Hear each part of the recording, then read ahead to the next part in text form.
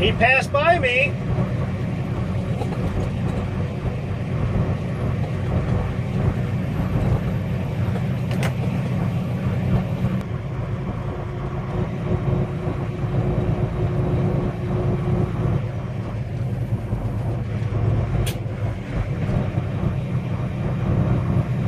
Let's see how this goes down.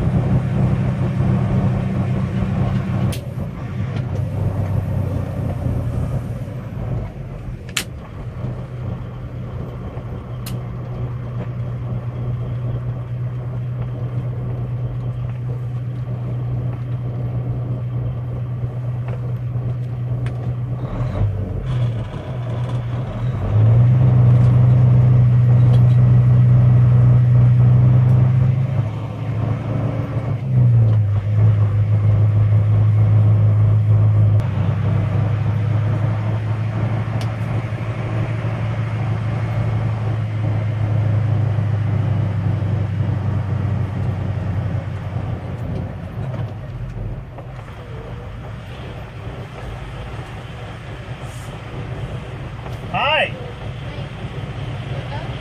No, I'm empty. Yep.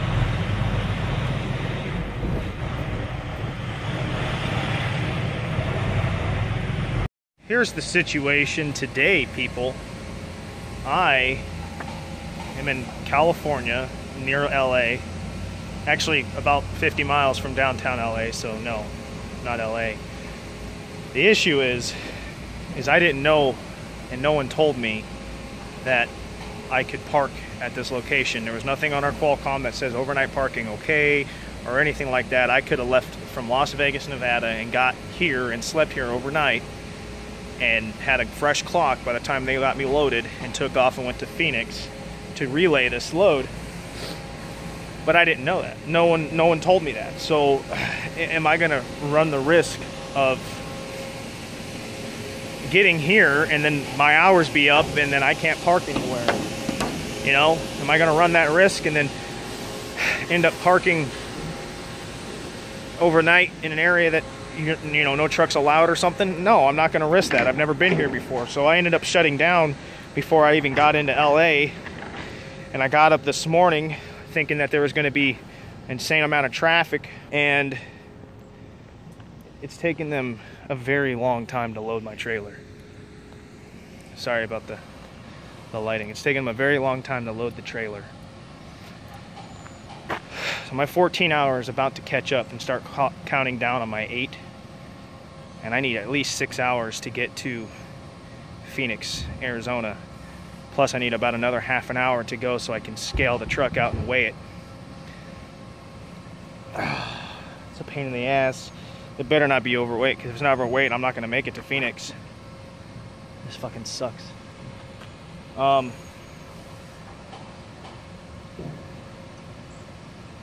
Anyways, hopefully they get me loaded. Hopefully it's not overweight. Let's just hope everything works in the benefit of myself, but I want to show you what I had to do this morning.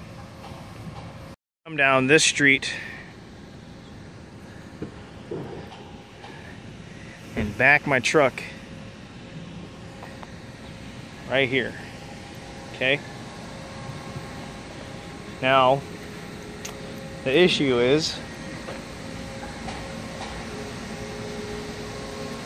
this is at such an angle that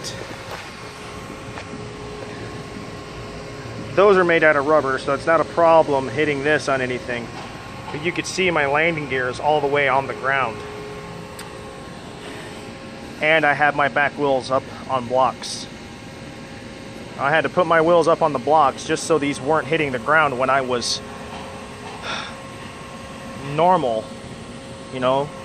But this is even on the ground, or up off the ground, and these are now weighted down and that's hitting the ground. So it's going to be fun getting out of here, to say the least. And my tandems are slid all the way to the back.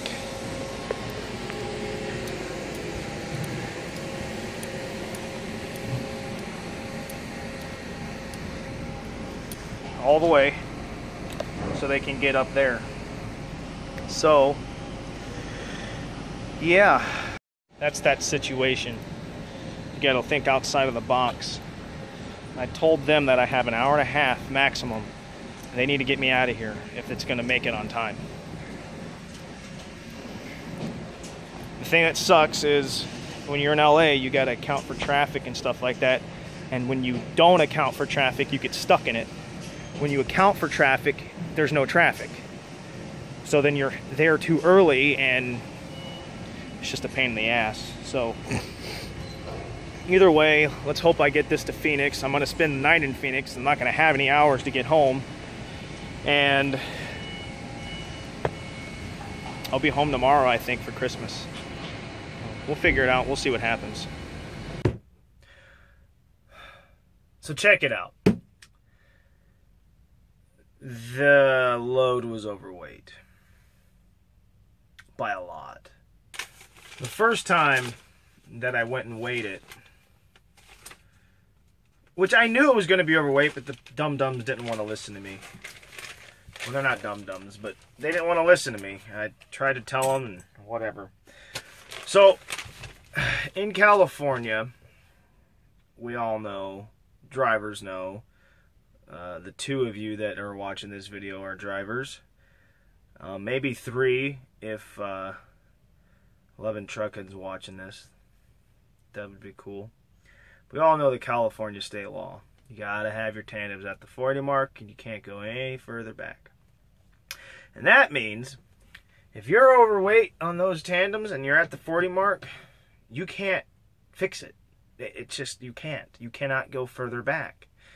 I tried to explain to the people that were loading the truck, very nice people, we got along great, but I tried to explain to them they can't put a forklift on the very ass end of my trailer because it would be overweight. And the guy sit there and he says, well, I've been doing this for 15 years and da-da-da-da-da, and this, that, and the other thing. And I'm like, okay, I understand you might be doing this for 15 years, but are you a commercial driver? Are you a professional driver?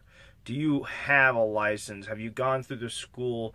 Have you been taught how to drive like we've been taught? Well, no. Well, then expect me to be coming back. Well, I don't think you're going to need to come back, he says. So, all right, that's fine. You know, just do what you got to do, man. And if you're wrong, whatever. So I got his phone number, and I told him I'd give him a call either way. I went to the closest CAT scale and had to pay out of pocket because it wasn't a Pilot or a Flying J. It wasn't our fuel directory. And it was overweight. This was the first ticket. So here's the weight. I was 11,500 on the front, 28,200 on the drives, and 36,660 on the tandems. I was a total of 76,360. When I came back and showed this guy this, he goes, "Well, you can be 80,000 pounds." I said, "Yeah, it doesn't matter if it's 80,000 pounds or not. If I'm over 34,000 on either one of these two, I can't haul it.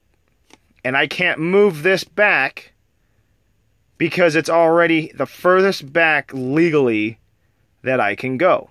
So they took the forklift off and it fixed the problem. This is the second scale ticket.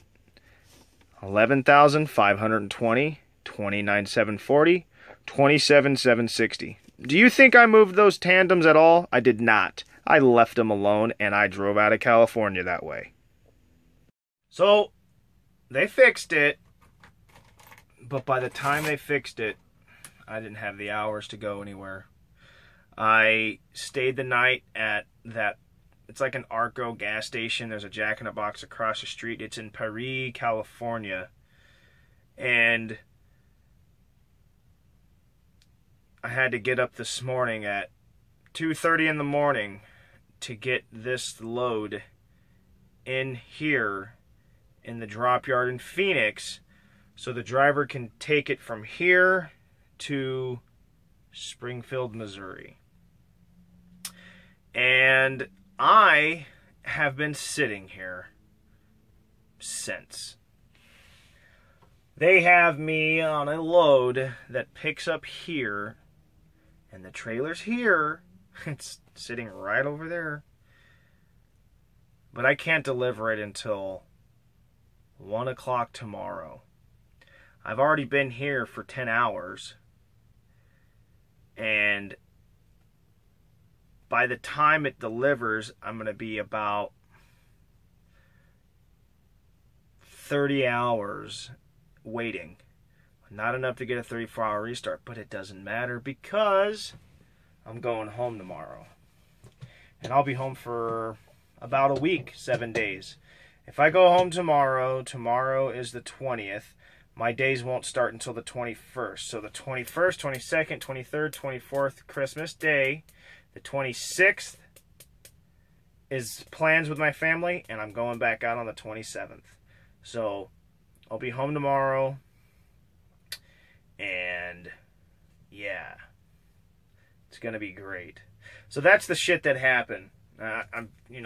This is totally the next day. I've already made the trip from California, so sorry about the skip and there's no video montage or anything like that. Oh, and if this is for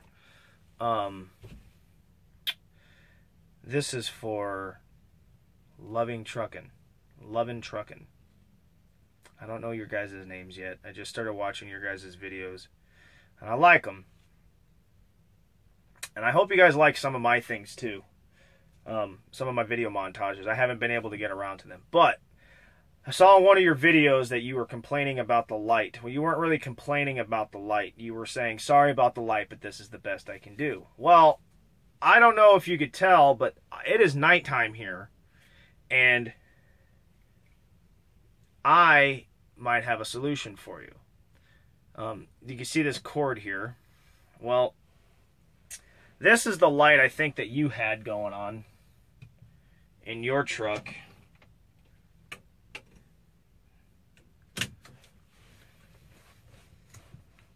This was like, I don't know, maybe not. Your lighting was a little bit better than that. However, if you would like, I will show you my solution to the lighting issue that I had when I have at nighttime. I'll show you what I made. I have an extension cord going into the bunk, into the inverter, which I know your guys' new truck, the inverter's back here, so it might be even easier for you.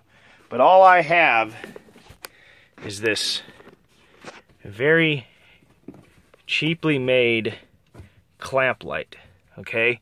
This light is for an iguana cage. They make these are small. It's not the big ones that, the industrial size ones. This is for an iguana cage. You can buy them at like a PetSmart or something. And all I did is I took an old ripped shirt, like a white one, and I stretched it over this and put a filament bulb in there. Actually, one of the spirally bulbs, and I just taped it around the edge, the tape and the shirt. Because what that does is, even though it looks harsh right here, oh, that's my son. When it's on you, it's not as harsh. The light spreads a lot more. It actually spreads so much it's lighting up my whole cabin of my truck. So anyways, that's for you guys. If you want to make one of those, it's very cheap. I did that one for free because I had it laying around in my house. And yeah. So an old white, like, Fruit of the Loom t-shirt, take it, cut about a hole, like a circle, about I would say about 4 inches or 5 inches wider than the circle that you're putting it over, and then like tape it on one side and then stretch it, and then tape it on the other side. And what that's going to do is it stretches the fibers out, and the light hits it, it spreads out. And it's actually just a very, very small, cheap video blog filter light. So I hope that helps you. And I'll be home for Christmas, and I will make videos. Like, I have a lot of freaking footage. So much footage that I gotta make. I have a video of this chick that cut me off, and I almost crashed. And if I hadn't predicted what she was going to do, I would have wrecked. So let's put it that way. That will be coming up. That's going to be the next video I put up. I'll probably do that in a few days. So I already have the videos on my laptop.